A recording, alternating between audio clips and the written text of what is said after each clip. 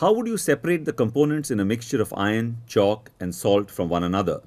A mixture, as you know, is a combination of two or more substances that do not chemically react with one another. The components in a mixture are not in fixed proportions.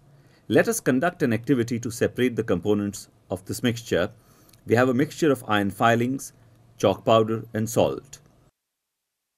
We need bar magnet, filter paper, funnel, tripod stand, beaker, and a petri dish. First, bring a bar magnet near the mixture several times. The iron filings cling to the magnet. We have thus separated the iron filings from the mixture.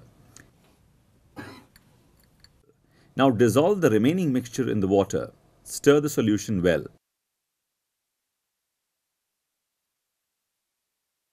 The solution has become white because chalk powder doesn't dissolve in water and remains suspended.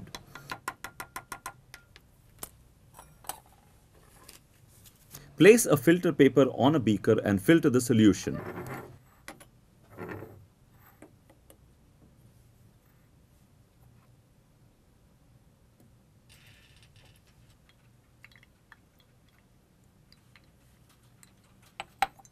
Keep the separated component or residue in another petri dish.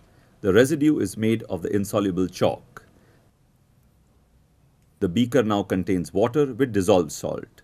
Using different methods, one magnetization and the second filtration, we have separated the different components. Components in a mixture can be separated by physical means. On separation, they still retain their original properties. What method do you think we should use to extract the salt from the salt-water mixture?